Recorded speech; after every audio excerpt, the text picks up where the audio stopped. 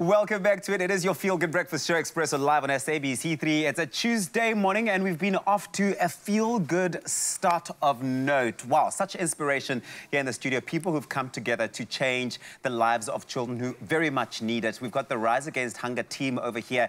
The students from various schools across Cape Town, or around Cape Town, who've come together to pack meals. So far, I believe 1,700 plus meals have been counted. And I think that is just so mind-blowing, and it just shows you what we can achieve when we come together. This is Rise Against Hunger, and they're doing this together with that 1 million plus campaign, which is absolutely fantastic. It is a Tuesday, and Tuesdays are all about health discussions. And this morning, we're talking about meningitis, which can be a very serious disease. It is sometimes hard to detect and can strike at any age. However, children and adolescents can be most vulnerable to contracting meningococcal infections, and children under the age of 5 are at the highest risk of all age groups. So it is alarming. The signs and symptoms of meningitis, they may vary from person to person, but here to tell us more and unpack this, tell us more about meningitis, please welcome Multimedia Health Specialist and our favorite, Dr. Darren Green. Good morning. Good morning. Morning, guys. Good morning. Maybe let's start right at the beginning. What is meningitis and what is meningococcal disease? Okay, so meningitis, like all the itises, it just means inflammation, the itis part of the word, and then meninges refers to the 3 layers that surround the brain.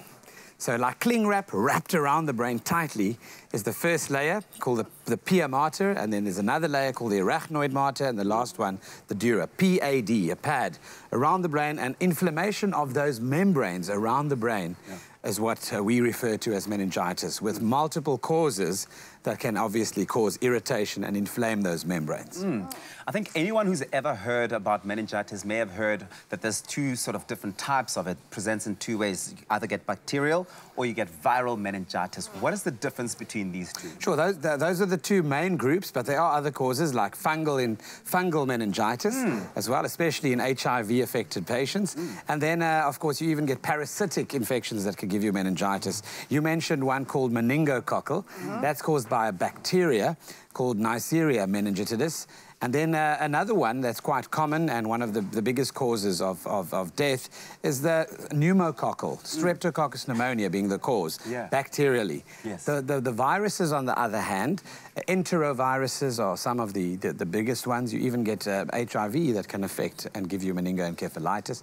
So, yeah, certainly a host of bacteria, a host of viruses, and the most common being those 2, meningococcal, pneumococcal, and some of them lead to dire consequences. I read something yesterday that something as bad as like toothache or bad tooth can actually cause meningitis. Is this true? Is that bedtime reading? Amazing, amazing. So an abscess, for example, can introduce infection, especially if it bursts and it infiltrates and it's big, can enter the bloodstream, and then you have, obviously, what's called a bacteremia, which is the presence of the bacteria in the blood, and then that can get to the brain in different ways. So the different ways of getting meningitis or getting the infection from other places in the body to the brain, but we'll talk about that. It does sound like there are many different ways in which you can get meningitis, and sometimes it can be hard to find or to see just by looking at, obviously. Until it's too late. Until it's too late, and that's the problem. But what are some of the signs and symptoms of meningitis that you may present with? There's a triad or triangle that we try to educate people on, and it's headache, fever, and neck stiffness being the 3 main symptoms. So a headache is non-specific. Anyone can have a headache. Yes, Fever can be associated with any disease. But the meningism or the neck stiffness, and what we call in clinical terms terminal neck stiffness, we ask the patient to put their chin on their chest. And as you go down right at the end, you'll feel it's really stiff and pulls because of the irritation. Also, must refer to the meninges as not just surrounding the brain, but the spinal cord as well. So you can get inflammation of the meninges around the brain and the spinal cord. Whoa. Okay. Well, there's a lot, it seems, to unpack when it comes to meningitis. It seems a very simple and very straightforward type of situation of a disease or virus, but it sounds like there is so many layers to it. And we invite you to weigh in on the conversation. Join us. Ask any questions to Dr. Darren Green. We'll be sure to pose them to him right here on the couch. Expresso Morning Show, SABC3, as we continue with part 2 of our discussion. It's my feel-good breakfast show.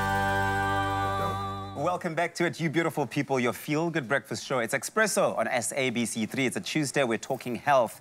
This morning, we're specifically focusing on meningitis. We've been looking at some signs and symptoms. We're joined by Dr. Darren Green. We're expanding on this conversation, looking at how to treat it. Is it even contagious? How to prevent it? And why children are so much more susceptible. So we invite you to weigh in. Join us in this conversation by asking any questions you may have for the good doctor on Facebook, Expresso Morning Show, SABC3, with that hashtag Expresso Show. Thank you so much for sticking around, Dr. Darren Green. Absolutely. You're going nowhere, and you've got some guests joining us over there as well. My friends, yeah. Who is more? We were speaking about this. You said that kids are more susceptible to get meningitis. Why is that so? Normally, the immune system of the child is still in a development phase, and that's why they're more prone to opportunistic infections. Yeah. But luckily, they're vaccinated, so that helps them get a pre-photo of what's to come in life and the exposure, so that when they when they are exposed, at least they've been warned and the immune system is primed for that specific bacteria or virus. I'd like us to expand on the signs and symptoms, because I think that is such a layered one and a layered area to get into that it's not an easy one to just brush over. Exactly. Let's go into detail on that. Yeah, so the top three symptoms, headache, fever, and I mentioned neck stiffness. But you can present in many ways. You could just have visual disturbance. You could have concentration and focus and attention issues. You could have significant alteration of your memory because of which part of the brain is affected as well. And then seizures and sleepiness, fatigue, absolutely riddled with body pain in the muscles as well. And then nausea and vomiting due to the raised pressure that can occur as well in the brain can also be a symptom. So from GIT all the way to musculoskeletal, all the way then obviously to sleepiness, and your level of consciousness can also be considered. How does one then contract this disease, and is it contagious? Yes, I was trying to get the word. Yeah, so if you think about the brain, you've got the brain with these three lovely wrapped up layers around it. So you can introduce infection to those layers around the brain by a penetrating skull wound, so a skull fracture and infection from the environment or soil getting in there. Then you can also get it from blood, from an infection elsewhere in the body. You mentioned a tooth abscess that's not treated. We can speak about things like sinusitis, for example, as well, that's not treated properly, and then it can cross the blood-brain barrier. Interesting to note, however, we so wonderfully created that the blood vessels in the brain are different to the rest of the body. The blood-brain barrier involves the lining of those blood vessels. The cells are packed in a different way, tight junctions. Different to everywhere else in our bodies. So that you don't allow the passing through on the membrane of any other molecules, so that the brain tissue is protected from certain molecules. But with certain clever bacteria, we mentioned those two meningococcal strep, you get them obviously tricking some of the surface antigens, or antibodies rather, on the surface of those blood vessels, sneaking through, and that's how they cross the blood-brain barrier when you obviously immunocompromised as well.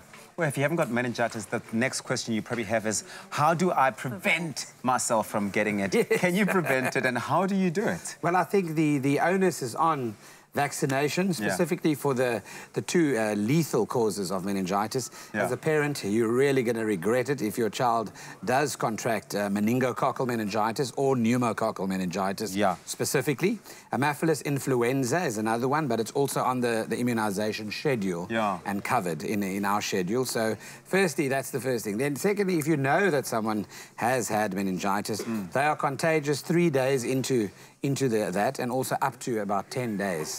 So be aware of that. A lot of space to contract. Yeah, and often these infections, as in most cases with the body, are only able to take over when your immune system drops. Yes. But early recognition, early queries at your practitioner to be examined, I think, are very important, because it's quite fast-tracked once that happens. So don't hesitate, rather ask.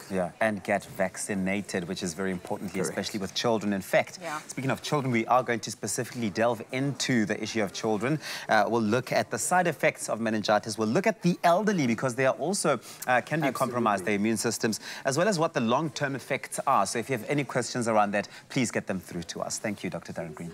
Great. It's my feel-good breakfast show. Welcome back to your Feel Good Breakfast show, Expresso. We're nearing the end of the show, but of course we're still continuing with our conversation, our health discussion on meningitis. We've invited you to send in any questions or comments you may have for Dr. Darren Green, who joins us this morning. And you have, who have we got there?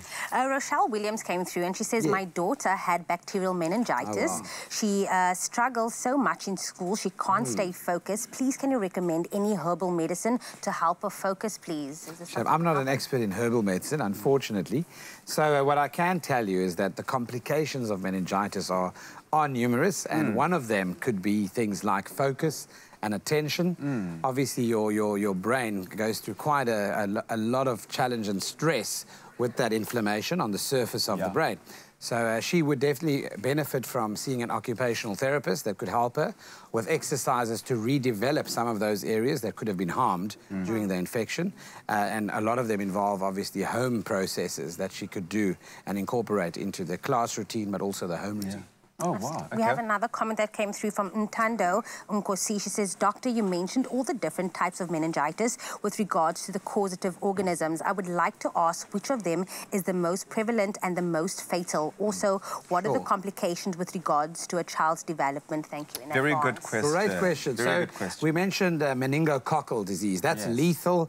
It's marked particularly by a purple-red rash. We see it associated with the altered level of consciousness, with the fever, and so forth. And we know, every young doctor, even as a houseman, knows when they see that rash. It's a purple-red rash, what we call a purpuric rash. It's a sign. You start the medication immediately, and that person or child would need to be transferred to an ICU or high care unit.